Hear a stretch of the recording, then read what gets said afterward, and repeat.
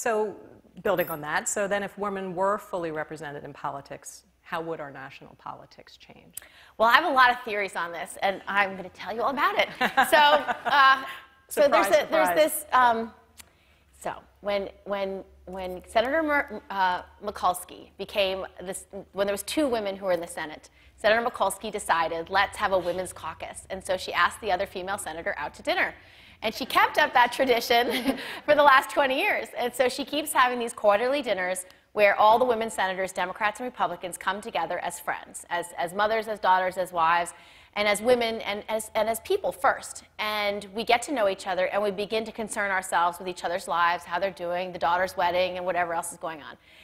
And it's been very productive, because what it allows for is something that women are often, not always, very good at, and that's listening, that's finding what we have in common, and trying to build from there. So every time I've ever passed a major piece of legislation in Washington, it's because of a strong Republican woman helping me.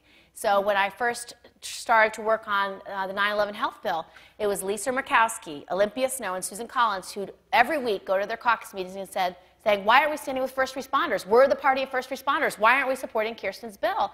And over time, really honed that bill, helped me find a way to pay for it that the Republicans couldn't object to, and they made sure that we passed that bill. We passed that bill unanimously. And on the darkest days when I felt I had no chance of passing that bill, it'd be Susan Collins who could come up to me and say, you know, Kirsten, if you held the vote today, they'd have to vote yes. And so I was always encouraged to keep pushing forward. Don't ask, don't tell repeal. Susan Collins, again, led the charge on that, as well as the very obvious piece of legislation to ban insider trading by members of Congress. Easy consensus there.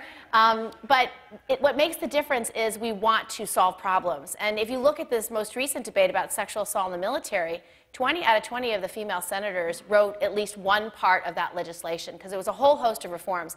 The final reform, taking the decision-making out of the chain of command, was supported by 17 out of 20 women, and that is a broad-based coalition. Women are not a monolith. We do not agree on everything, nor should we. But there's an instinct that I think is very helpful that wants to find common ground and build from there. So my long-term strategy for fixing Congress is get 51% women, because I think there'll be more interest in building consensus. Right, right.